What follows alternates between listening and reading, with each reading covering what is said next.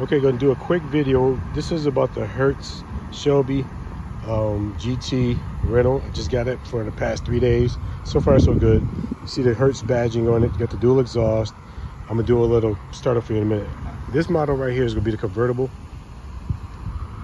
So I'm gonna do a quick walk around and just give you a little idea of what I got. It cost me about, I believe it's about $800 for 7 days.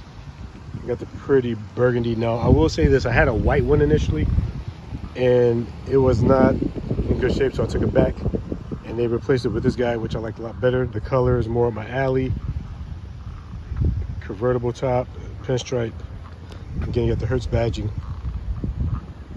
Nice little fog lights, very muscular, nice looking car. One thing I would say as well, if you're looking for something to pill out with, you're not gonna be able to pill out in this car like that. You'll accelerate after like third or fourth gear, but I don't know if they got a chip in it or whatever that's going to prevent it from doing that, because they know people may want to just get it for fun. But okay, you get the Hertz badging inside the wheel well as well. So now I'm going to show you. I got the auto start. Crank it up for you. Let you see how this girl sounds. Just going to press lock and twice.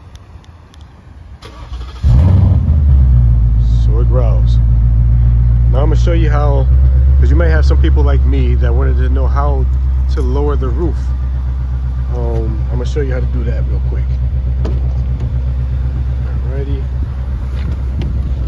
So getting in the car, like I did the auto start, you're gonna put your foot in the brake, press start, lights it up, dash. So with the convertible top, all you have to do is, there's a lever right here. This guy right here, you pull it down, you twist it, and there's gonna be a little button right here, so that way you'll be a pro by the time you get it, right? Push this back, the windows let down, and the top goes. See the rear view mirror? That's simple. Now one other thing I'm gonna show you is you got different modes. So let me see, here's this button right here. I don't know if you can see it. You have your modes, you have your steering, traction, your hazards. So where you get your hazards. What I like to do, I'm gonna go to mode, and I like to put it in track. So you got normal right there, sports plus, you got track. You also have like drag strip, wet snow, and those. And then you got normal again.